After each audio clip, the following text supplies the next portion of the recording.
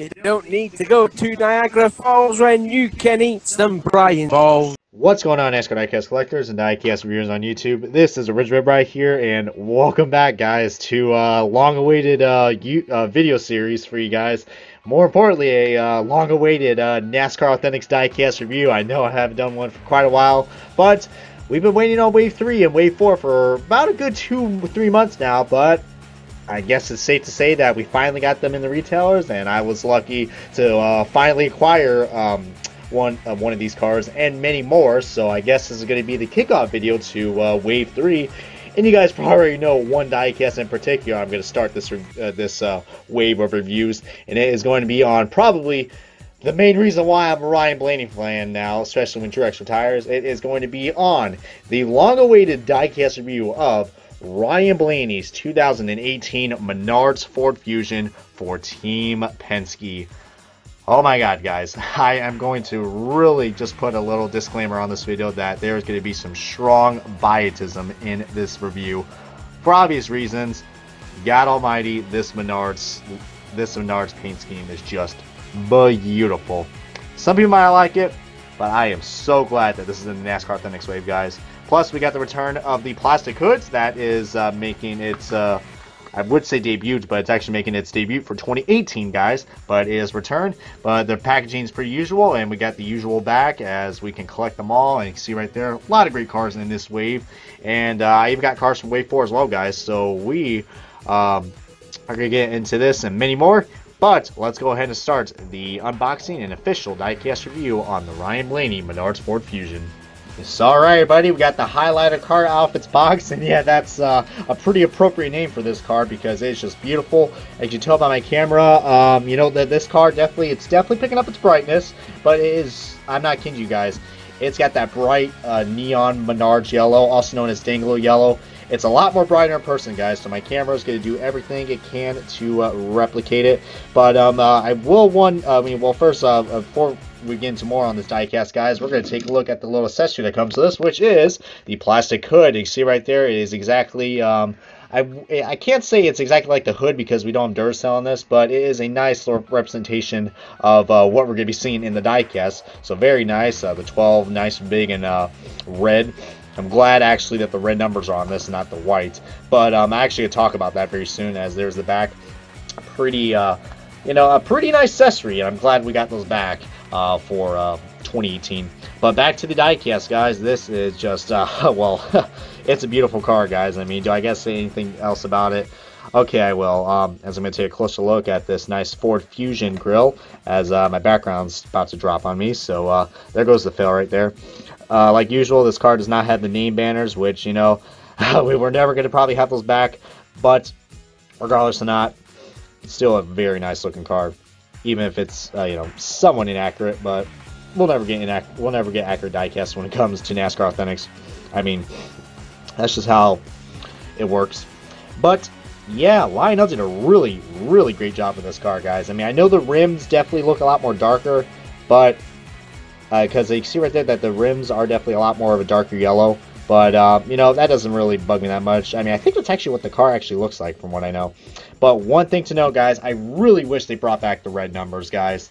The Menards scheme for this year has already had a huge overhaul on the changes. I mean, when he first ran this car at Daytona, by the way, he also won the first Can-Am dual race in this car, so that was an amazing win. And I definitely have that car on pre-order, and expect a diecast review of that car when it comes out. So this won't be the last time we're going to be seeing this car, guys. We're just going to upgrade to that 124 scale when it gets. But I'm not planning to get the 124 car for this year because, quality just sucks for this year, and I'm not going to pay for any leads. So, yeah.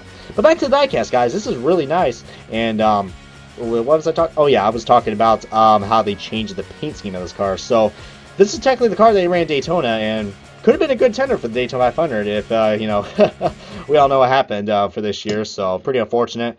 But one of these races, guys, we're going to see this car in Victory Lane, whether it's the Dex Imaging car, which he's been running a lot lately, or the PBG car, which we will be getting in Wave 5. I'm looking forward to review that car to start off my Ryan Blaney collection. But this one's definitely a great starter for any Ryan Blaney fans out there, especially myself, who basically now it's just following this guy because He's driving the Menards livery, well, paint scheme, guys. But yeah, back to I'm getting so off topic about this car, but I warned you guys this is going to be a pretty cluster review because I'm just really excited. I mean, there's a little blemish right there, but still looks really nice. But yeah, this is the car they ran at Daytona, guys, and then after a while they went to red lettering, which I did not like that at all. I mean, Menards definitely never changed that logo, but for some odd reason they decided to go with red lettering, and it just really killed the paint scheme. And then they went back to the white letters, but then they decided, oh, nobody likes the red, so we're going to even take the red out of the 12 as well. Big mistake. Well, it's not really a white letter, it's like a silver or a white. Can't really tell, but I don't like it. Some people actually kind of like it. I don't. It's got to have the red numbers, and you guys probably like, why are you getting so hard about the red numbers? Well, the diecast I'm about to show you for the comparison is not a NASCAR, but it is an Indy car that looks very similar to this car. And it's probably, if you guys probably do not get this already, this is the main reason why I am now a Ryan Blaney fan. They replicated the paint scheme from the Menards livery, guys. And you can see in my camera, the yellow on the Menards Indy car for this year does look a little bit off, so I do apologize for that. Actually, it matches the hood on the background, so that's pretty cool. But these cars do have the same yellow tint, so sorry if it looks like my camera is showing different versions. I guess it just wants to saturate one color and the other just makes it dull. Samsung phones, you gotta love them.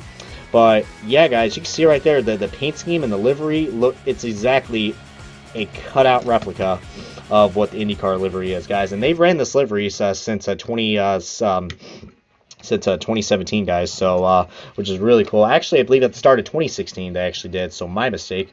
But yeah, that's if you guys want a good diecast comparison photo, guys, that is the way to go right there. So one little note I would probably recommend doing, and David Land also point this out, I kind of wish Ryan Blaney was the 22, because that would just be so perfect, guys. And plus, that's my age as well, 22, so clearly you can see why I'm a Pagano and a Penske and a Blaney fan. Yeah, I know, I'm already going to hear the comments saying, oh, you're a bandwagoner. I'm like, yes, I will admit, this is the time I am a bandwagon because of this car, guys. But, you know, I'm going to catch up, and I'm going to, you know, I've seen Ryan Blaney, you know, he had the Since the Truck series, so, well, who hasn't, right? But, man, definitely going to be following him a lot more, and I think this is the guy I'm going to go for once Truex retires. Won't be for another few years or so, but man, I really just don't know what else to say about this car, guys. I'm excited for the PPG car. I hope we get a lot more Ryan Blaney diecast to come out very soon, and hopefully we're going to see this car in victory lane in an actual race very soon, guys. I'm hoping he drives this car at Walker's Glen, because if he does, then you bet your rear I'm going to be ditching the Truex gear for 1 year to have Ryan Blaney there. Because I already got the Menards gear. But, wow, I need to saw a topic in this video, guys. But overall, would I say this is a go out and get? Absolutely 100%, guys. I mean, as you can tell, I am a huge Menards fan. I mean, let's go ahead and put all the Menards cars right here just to show that I might not be a bandwagon. I mean, look at this, guys. We got, I love collecting Menards cars, guys. I mean, look at this, guys. So if you love collecting the Menards cars, I recommend getting this. Alright, because it goes well, very well. And if you guys are wondering what all these diecasts are, well, 3 of them are Indy cars. We got the 2 signed Paganos right here, 2017 and 2018. Ryan Blaney's, of course. Ed Carpenter's 2008/2009, I believe. 2009 Menards. And the Paul Menard car from last year from NASCAR Authentics Wave 3. So, yeah.